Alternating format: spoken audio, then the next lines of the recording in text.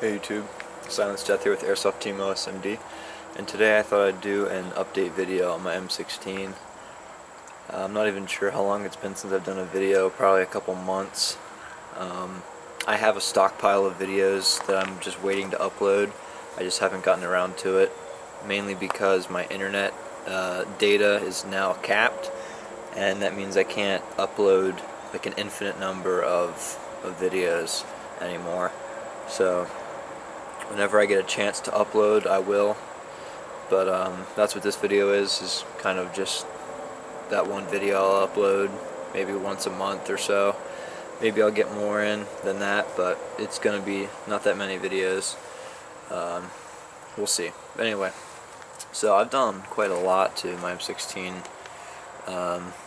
Just can't even get it all in frame.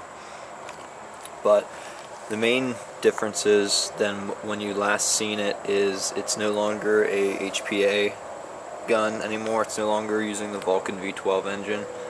It is using a Systema gearbox, and if you want specs on what's inside the gearbox, check the description and they'll have a complete parts list of everything.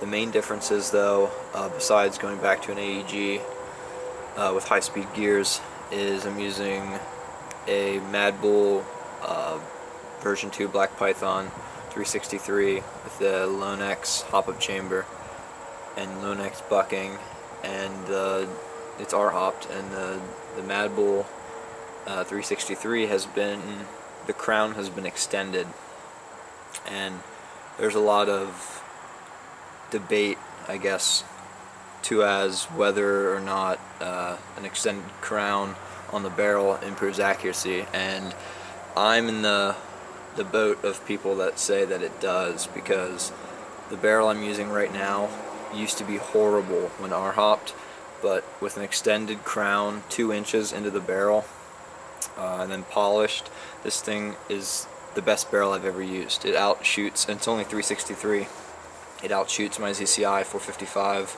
steel barrel that has a number of mods done to it. So besides the barrel, I got a shorter outer barrel.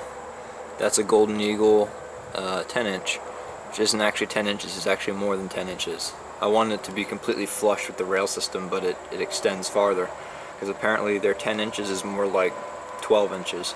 But anyway, then I got a Keymod rail that is completely flush with the upper receiver, which is pretty nice. That one was only 26 bucks off clandestineairsoft.com. I got a Vietnam style high cap mag.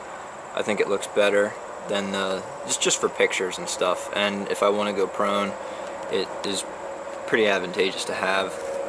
Another big thing I changed was my scope. That's a 2:6 by 32 scope with illumination and adjustable objective with a sunshade. And the reason why I did it was, and I got extra high rings, as you can see, it cuts the weight down tremendously. And normally when I run this camera that I'm using, it's way too heavy. It feels like I'm running a squad automatic. I'm like holding it, shouldering it. It's just so heavy. So cutting down on the scope and rings, not needing a riser, cutting down on the front end weight by shortening it, and all these things. Not only is the gun more accurate and more solid, but it's so much lighter, and it makes it so much more enjoyable to use. So to try and keep this video from being way too long, we'll get to the main point. About 73 yards out is a man-sized target, believe it or not. Exactly man-size. Hang on, my camera's pretty loose. I don't know why that's so loose. It's all sloppy. Shouldn't be like that. Oh well. Just roll with it. So I'll be shooting at that with .28s, which, and I'm from a sitting position, which standing is so much easier to shoot that range than it is sitting.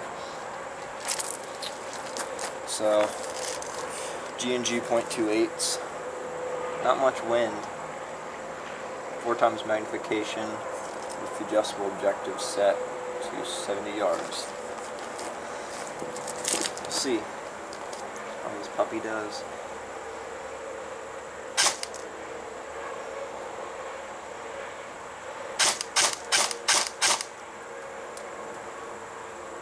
Several hits. Hits.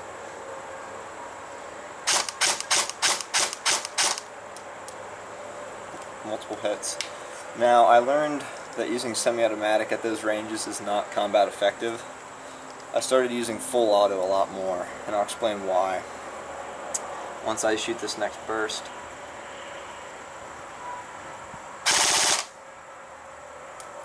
One hit.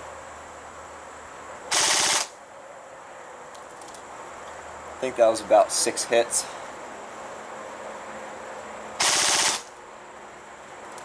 Multiple hits. Multiple hits. Multiple hits.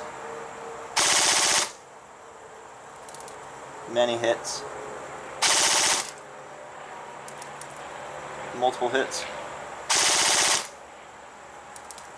Multiple hits. Multiple hits. Yeah, I pulled it. And I'm out. Multiple hits. So, most of those hits were right in the torso where I wanted them. I'd argue that I could shoot a headshot target at that distance on full auto probably pretty easily, which is very impressive. That's on full auto, so it's tough to keep your groupings tight while you're firing full auto like that.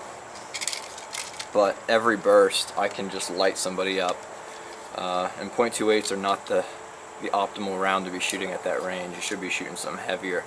But my effective range to a man-sized target is probably 80 plus yards. Now, do I shoot that far? Typically not, just because I like to be able to shoot like you just saw, full auto burst and light them up. So hopefully you'll see more gameplay. If you haven't subscribed, please do, because I am going to be making an effort to get more gameplay footage up, because I don't think much is going to be changing in this gun for a while. And yeah, check the description for a parts list and like the video if you liked it. See you guys.